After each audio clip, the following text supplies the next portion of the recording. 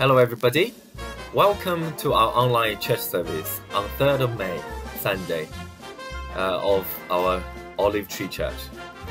I'm aware that today some local churches will also be joining us, like Methodist Church of Hightown. And I want to say we're so privileged to be able to worship God whenever we want to and wherever we are. Because after all, the church is not a building. The church is us. We are the church. We are the children of God, and we are His people.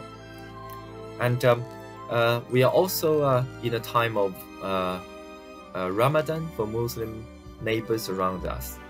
And we can also pray for them that during this time, when they seek their God, that Jesus Christ can be revealed to them, just as He did with lots of people, and He is doing that all over the world.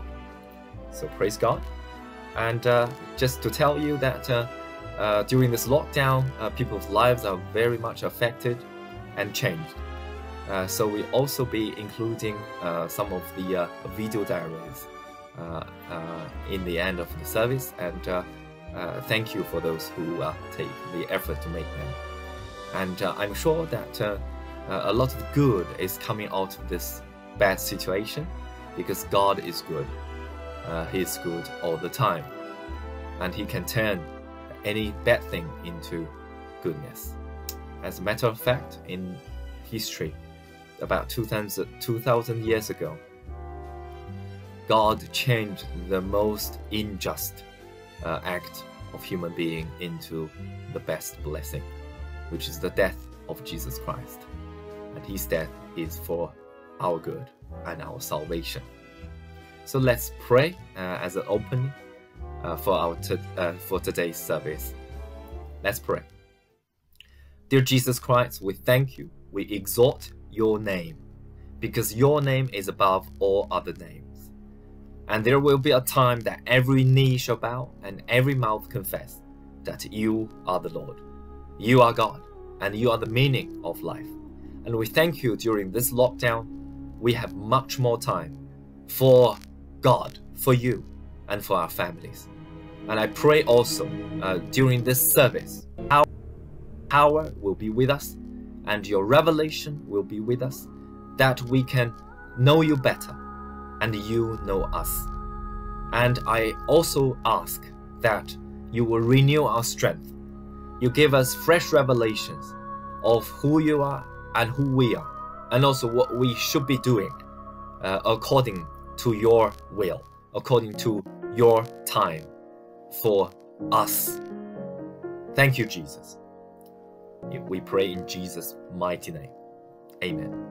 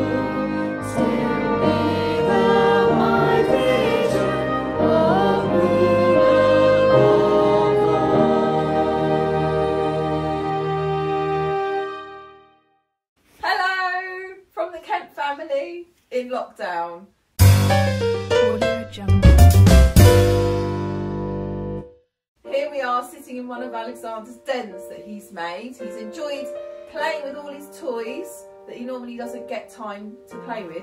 Normally we're rushing off to lots of different toddler groups and Chris is rushing off to work, but things have been quite different in lockdown. In the mornings we've normally started off quite relaxed, maybe doing a bit of colouring while watching the TV and having breakfast. They really like reading books, so normally they'll do a bit of that together. Once we're dressed, we're normally off into the garden. We've been lucky the weather's been so good. They've enjoyed playing with hot water and sponges. That's kept them entertained for quite a long time.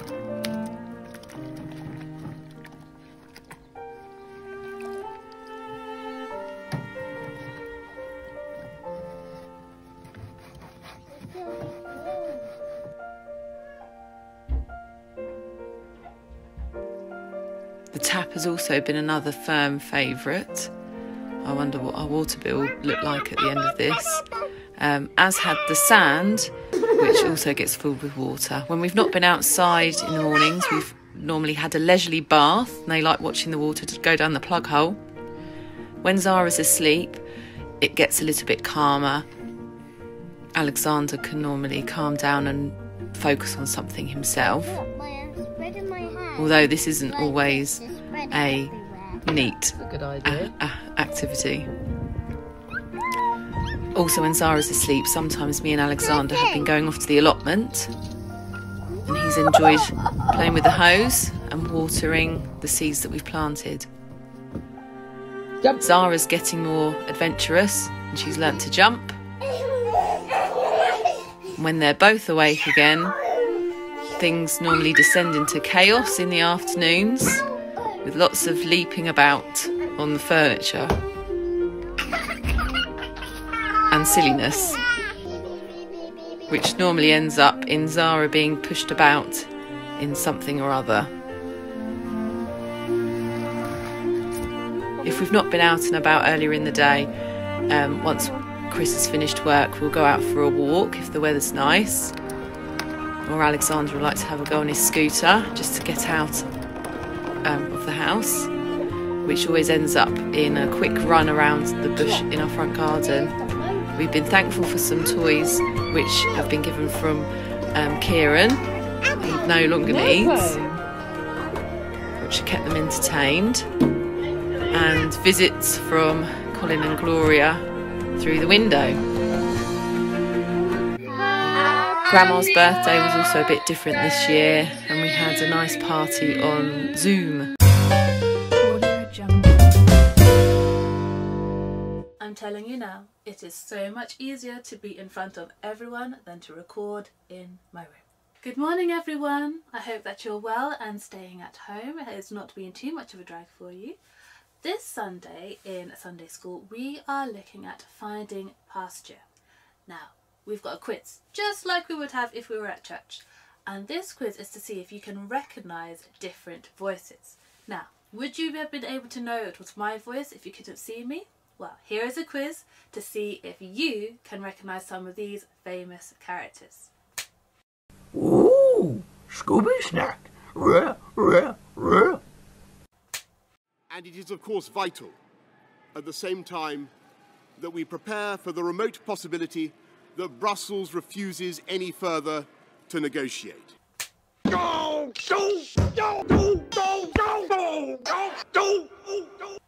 If you're tired of arguing with strangers on the internet, try talking with one of them in real life. If you're disappointed by your elected officials, grab a clipboard, get some signatures, and run for office yourself. I like to swing upon my perch and sing my little song. But there's a cat that's after me and won't let me alone. I tore a putty tat a-tweeping up on me. I tore a putty tat as plain as he could be. We should take comfort that while we may have more still to endure, better days will return. We will be with our friends again. We will be with our families again. We will meet again. But for now, I send my thanks and warmest good wishes to you all. A few moments later. Oh yeah. 1 hour later. I can't remember what I was saying. 2,000 years later. So, I hope that you managed to get some of them. I'll email the answers later. Maybe, if I remember. But the same way that we can hear a voice and recognise it straight away and attach a name to it, is the same way that a sheep recognises its shepherd's voice and will obey it, and the shepherd will recognise each and every sheep by name. We know someone very special who compared himself to a shepherd. Do you know who that is? I'm sure you do. It's Jesus Christ. Jesus Christ compared himself to the Good Shepherd. Now, he is an excellent shepherd. And I'm going to share with you a story from the Bible Stories book. It's also from the Gospel of John, chapter 10. The Good Shepherd. Jesus told his followers, "The truth is that anyone who does not enter the sheep pen by the gate is a thief. The shepherd enters the gate, and when he does, the watchman gladly opens it for him. The shepherd knows the name of each of his sheep, and they recognize the voice, so that when he calls, they will follow him. They will never go after someone who they did not know. Instead, they will run away, because they do not recognize their voice. I am the sheep's gate. Everyone who ever came before me was a thief or a robber, but no matter what they said, the sheep paid no attention. I am the gate, and whoever comes in through me will be saved. Such a person can come and go as they please, and they will find good land to which to graze. When a thief comes, he steals and destroys, but I have come in order that my people will enjoy a full and happy life. I am the Good Shepherd. I lay down my life for my sheep. When a casual worker sees the wolf approaching the sheep, he will run away, because the fate of the sheep is of little interest to him. As soon as he has deserted the flock, the wolf gets in amongst them and creates havoc as he pleases. But my sheep are protected and secure in my love. I am the Good Shepherd. As my Father knows me, and I know him, so I am known by my sheep. I am going to give my life for the sheep. I care for my sheep. And when I have given my life for my sheep, I will take it up again. As well as the sheep of this pen, I have others too. When I have brought them, there will be one flock and one shepherd for all my sheep. My Father loves me because I am about to lay down my life for the sheep. I will lay down my life of my own free will. No one can force me to do it. It is my own decision. Thanks be to God for that wonderful reading. Okay, so some activities that you might want to do at home, such as looking after lots of different things. Now, in this time, we have been looking after ourselves a lot more. We've been looking after other people. We've been trying to keep safe. Some of you may have some pets that you could be looking after. Others may have some plants that you could be looking after. But it's really important that we do take care of each other.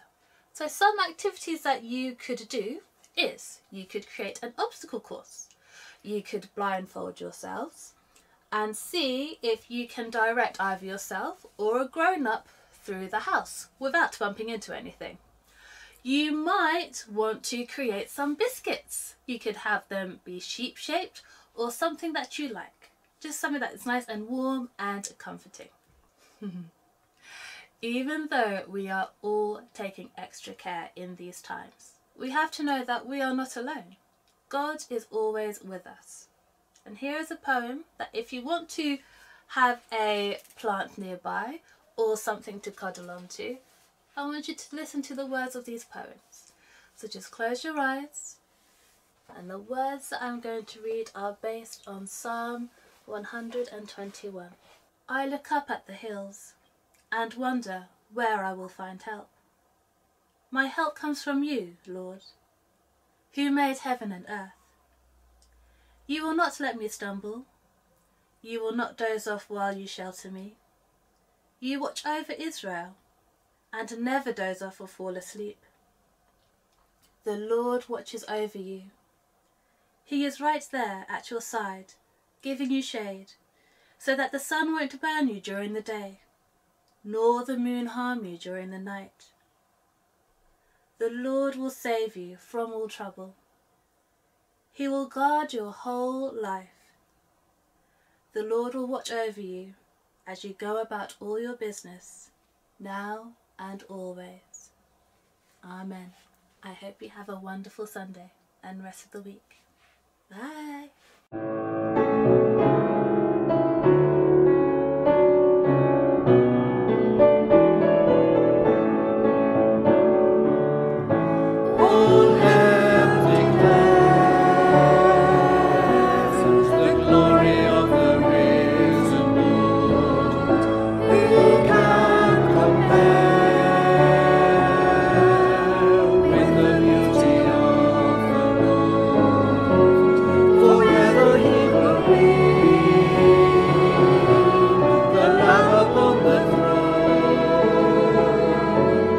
I gladly bow the knee and worship Him alone. I will proclaim the glory of the risen Lord, who once was slain to reconcile us to God. Forever you will be the Lamb upon the throne. I gladly bow the knee and worship you alone.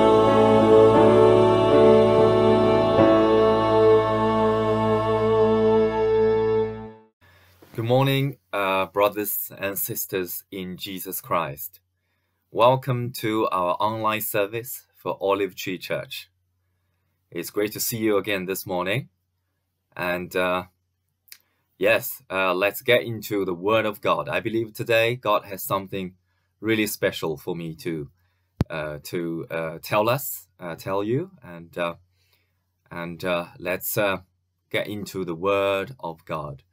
And before that, I want to say I'm really thankful that we have this privilege to worship God wherever we are, because the church is not about the building. The church is about the people of God. The people of God are the church. Okay, so wherever you are, we have this privilege to get into the throne room of God, wherever we are and whenever we want to. So let's be thankful for what Jesus has done for us. Amen. Okay, today I'm going to tell you about the topic discerning the time. Discerning the time in a time as such. Okay, and it's been a while that God has put the idea of discerning the time on my heart. It was more concerning a particular situation in the beginning. Until recently, God wanted me to look into that and teach His people on timing. And as I started to look into the Bible for scriptures, I was surprised to see the number of them and how much percentage of the stories of God is about timing. And I am sure it has been overlooked in the past.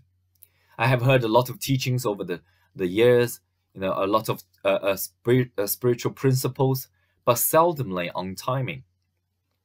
I believe this is the time that we need to get into that aspect and to discern the time we are in.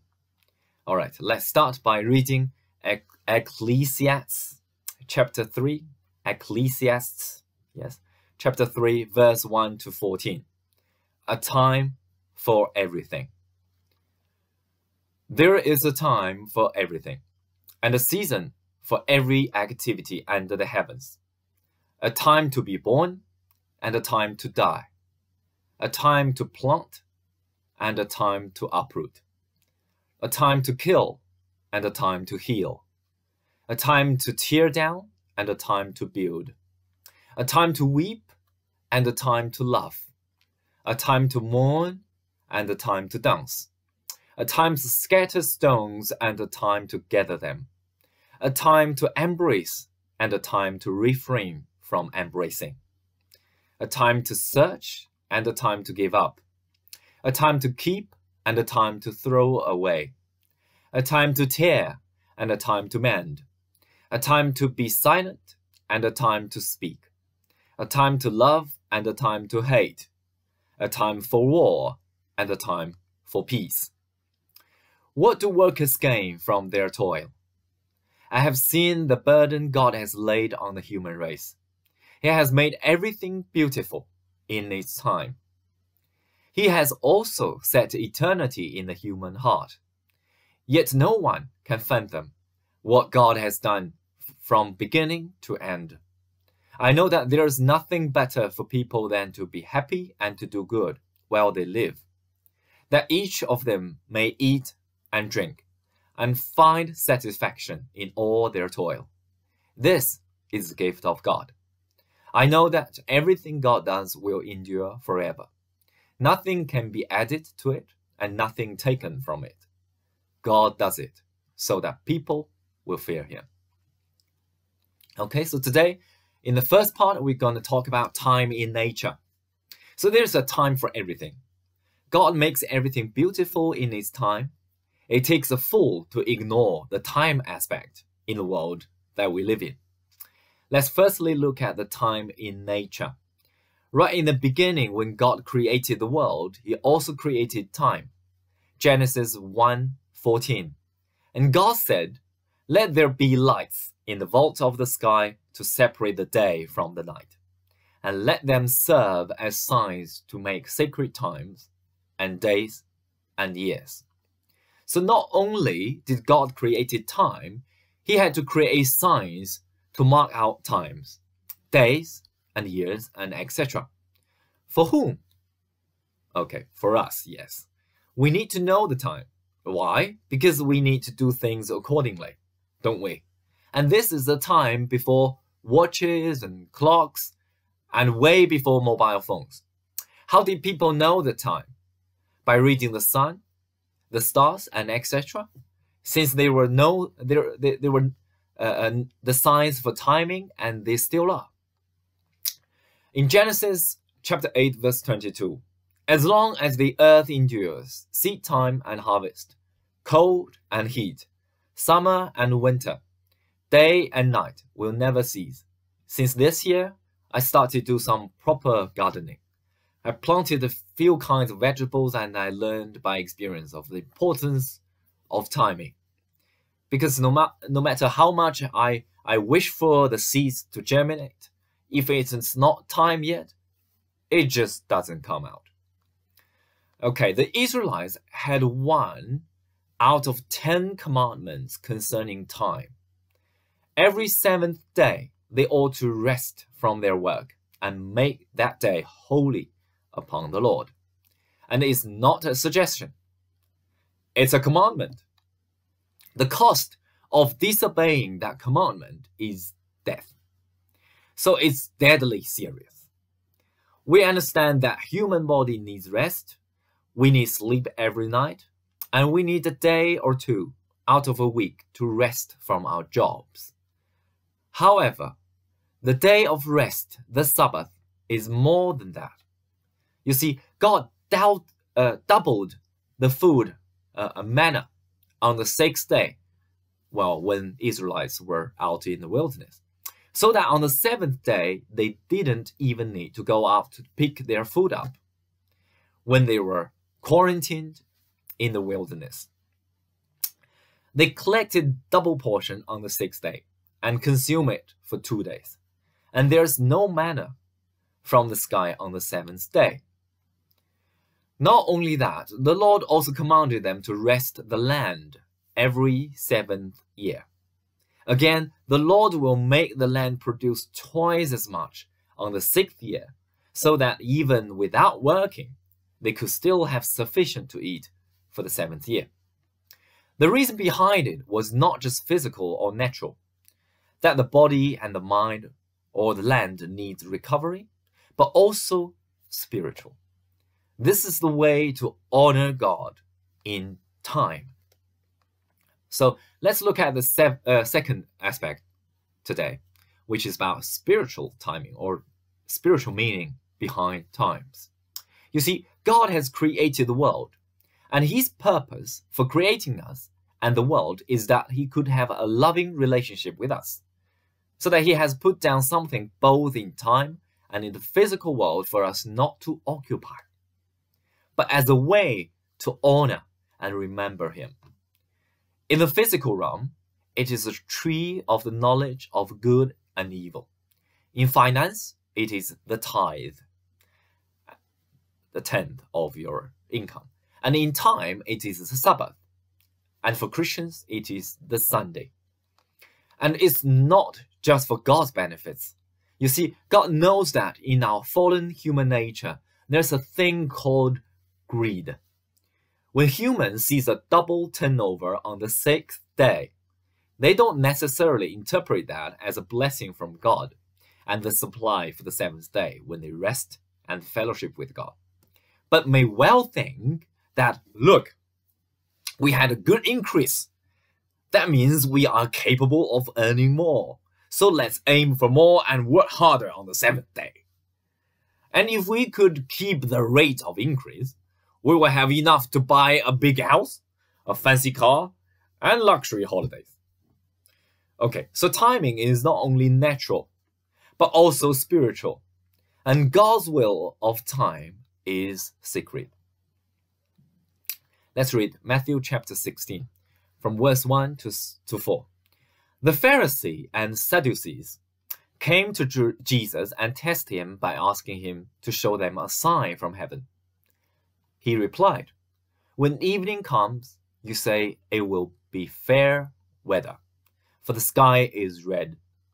And in the morning today, you will say, today it will be stormy, for the sky is red and overcast. You know how to interpret the appearance of the sky, but you cannot interpret the signs of the times, or the times of God. A wicked and adulterous generation looks for a sign, but none will be given it except the sign of Jonah." Jesus then left them and went away.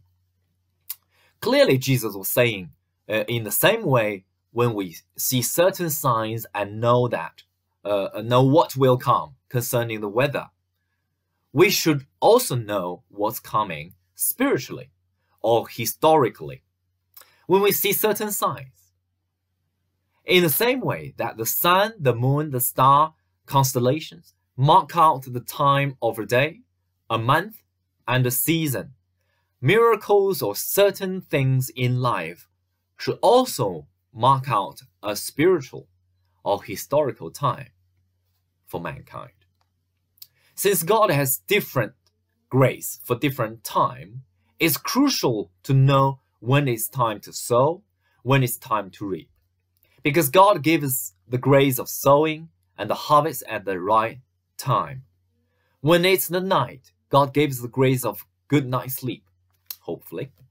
When it's the spring, we see things start growing. And when it's, and hay fever. When it's the winter, God gives grace for the roots to grow stronger. In the morning, or the beginning of a week, a month, or a year, God gives us the grace of planning and strategy. If you miss it, there's no point insisting on doing it at the wrong time. And all you have to do is to wait for the next time it takes a fool to do things, to do his works against the timing, and pretend to know better than anybody and God. Okay, so God also expects us to move with his timing. In Matthew chapter 11, verse 15 to 19, "Whoever has ears, let them hear. To what can I compare this generation? They're like children sitting in the marketplaces and calling out to others, We played the pipe for you, and you did not dance. We sang a dirge, and you did not mourn. For John came neither eating nor drinking, and they say he has a demon. The Son of Man came eating and drinking, and they say, here's a glutton and a drunkard, a friend of tax collectors and sinners. But wisdom is proved right by her deeds. So do we know our time of rejoicing or mourning, running or waiting, sowing or reaping, keeping or changing? Do we recognize our time and move with God? Think about it. What if Israelites failed to recognize Moses and God's timing for them to get out of Egypt? What if Lot and his family failed to know the time of doom of cities of Sodom and Gomorrah and failed to flee? Check this out. Only Noah and his family recognized the time of the great flood that was to come and obeyed God to build that ark and got into it at the right time. What happened to the rest of humanity, and especially the people who must have seen Noah building the ark for years and must have asked the question, why? Oh yeah, this is deadly serious. Not only that, God also has his timing for new kind of worship. In John chapter 4, verse 21 to 26, "Woman," Jesus replied, "believe me, a time is coming when you will worship the Father neither on this mountain nor in Jerusalem." Or in church, maybe. "You Samaritans worship what you do not know. We worship what we do know. For salvation is from the Jews. Yet the time is coming, and has now come, when the true worshippers will worship the Father in the Spirit and in truth. For they are the kind of worshippers the Father seeks. God is Spirit, and his worshippers must worship in the Spirit and in truth." The woman said, "I know that Messiah is coming. When he comes, he will explain everything to us." Then Jesus declared, "I, the one speaking to you, I am he." So when Jesus came, he has brought a new revelation, a new kind of worship, and a new covenant. Failing to recognize the time and the man Jesus in front of them means not being part of God's grace of salvation. So let's look into the third part that we talk about today, which is discerning our time. Discerning the time that we are now living in. According to Matthew chapter 16, verse 1 to 4, they failed to discern the times of the Lord, not because they couldn't, but because they wouldn't. One thing that blinds us from God's time is our pride. The religious leaders failed to recognize Jesus. Hence, they were left out in God's grace. They knew what God has done, but they don't know what God is doing here and now. Anyone who failed to move with God when God is moving, or has already moved, they are stuck in their religion. Most likely because of their pride.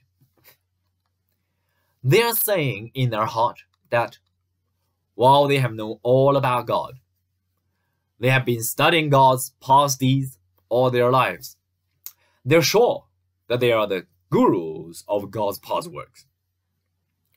So when they saw the man Jesus who was different, instead of being humble and know that this is the Messiah prophesied many times in the past that had come, they wanted his death. They are the people who not only fail to move along with God when God has ordered a new covenant, and when God has said, this is the time for Israelites and all mankind to get into my new covenant and to obey my Son Jesus Christ. They failed. Not only that, they killed Jesus. They demand his death. They wanted him dead. They wanted this man, Jesus Christ, sent by the Lord to die. What a tragedy. All because they are so stuck in their past religion, in the past deeds and words of God, and fail to recognize this new thing, Jesus Christ. So what time are we in? We are in the beginning of the end. Jesus is coming back soon. We may be hoping that when this pandemic is over, we could go back to normal and life could get back to previous state. Well, let me tell you, surely it's not possible. We are right in the middle of the turning point of history and we can't get back to normal. The normal has been changed forever. And the world's normal is not even normal in God's eyes. For better or for worse, the world is now different. The society, you see, the society has been worshipping the mammon. It failed to rest. It perpetuates people chasing money and comfort and forgot about God. And now we are all forced to rest at home because the society owes God a regular rest and honoring him. You see, Israelites were taking exile for 40 years because they failed to let their land rest for 40 years. They owe God. And as a society, the Western world also owes God for his reverence, for his honoring.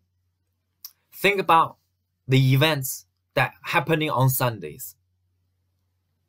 The sports, shopping, and everything else to entertain our physical bodies, to entertain the lust of our eyes, to entertain our greed.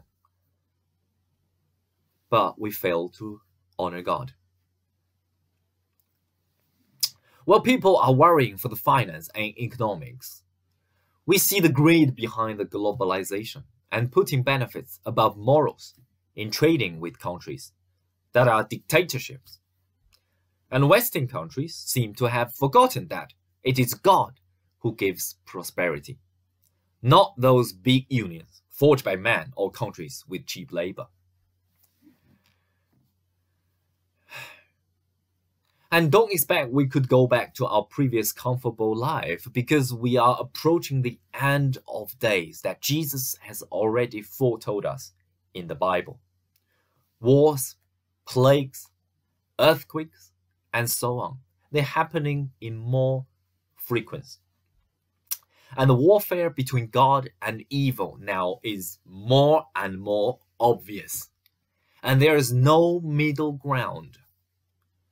Let's not forget that we are in a warfare right from the beginning.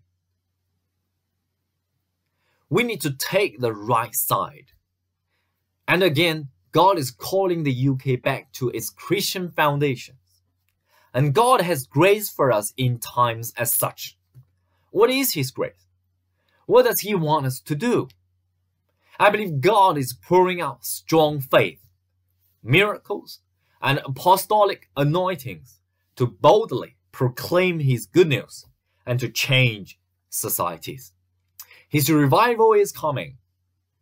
The church will move in power again, just like the book of Acts.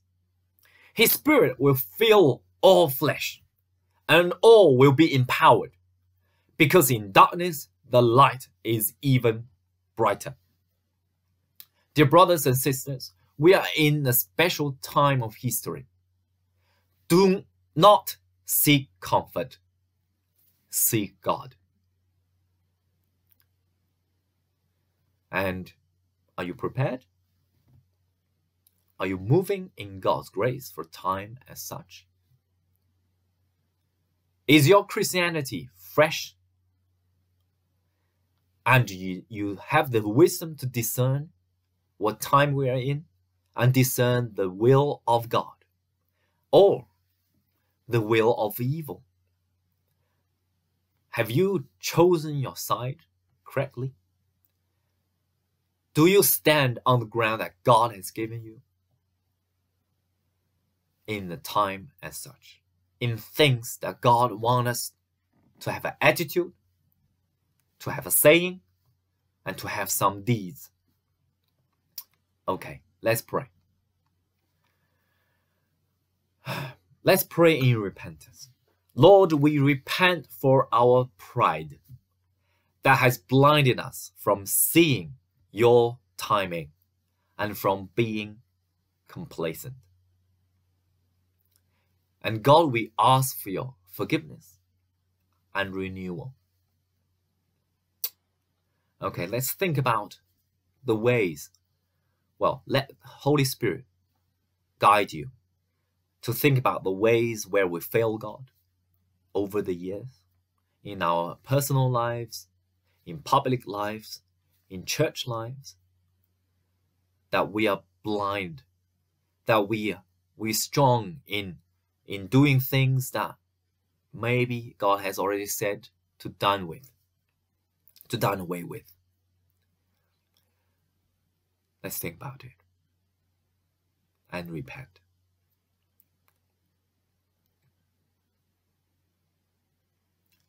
And when we repent, bear in mind that God is faithful and He promised us to forgive all our sins and renew us.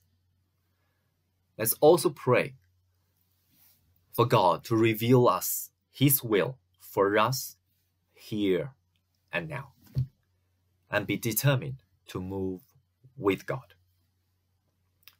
Yeah, so God, please, as we pray, as we seek your face for here and now, let us know what is going on in the world. Let us know what we should understand and take a stand.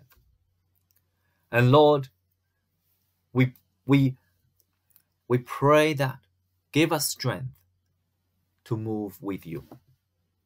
We don't want to be your enemies, or we don't want to be ignorant. We are your children, and we want to move with you. We are your representatives in the society. Amen. Okay, let's also pray for the willingness to change and ask God to empower us. God, we are willing to change. Forgive us that in the past we're so stubborn, and yet your grace abounds. And Lord, now we realize that we have failed to recognize your time and your will for here and now. And Lord, forgive us all our sins and give us this power to be willing to follow you and to be willing and to have the power to carry out what you have for us.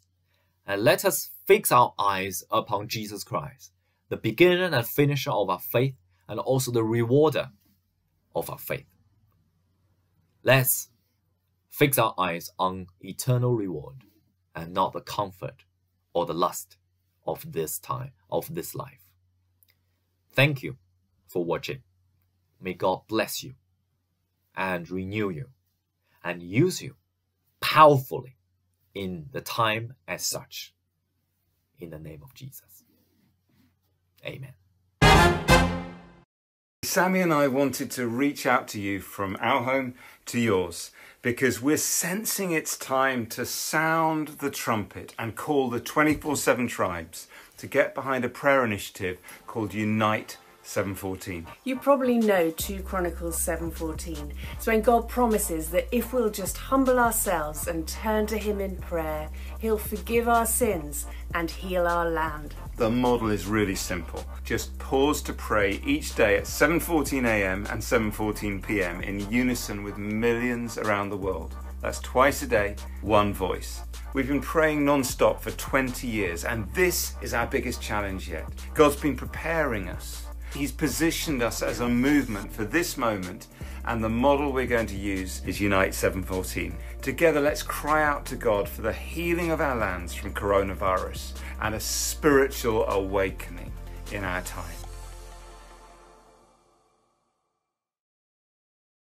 No, sit, wait, catch. Audio Jungle. How much is that doggy in the window? The one with the waggly tail. How much is that doggy in the window? I do hope that dog is for sale. I must take a trip to California and leave my poor sweetheart alone. If he has a dog, he won't be lonesome.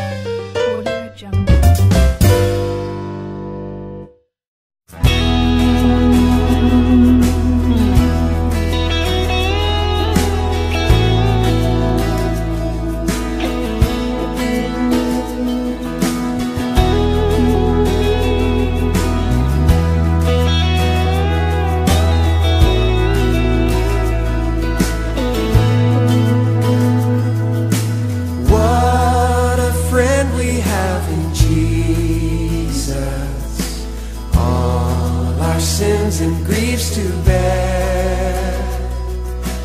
What a privilege to carry everything to God in prayer.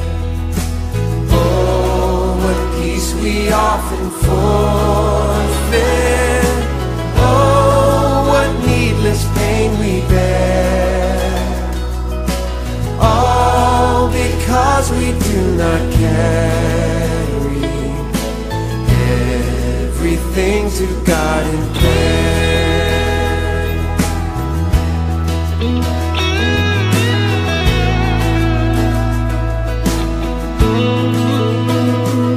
Oh, have we trials and temptations?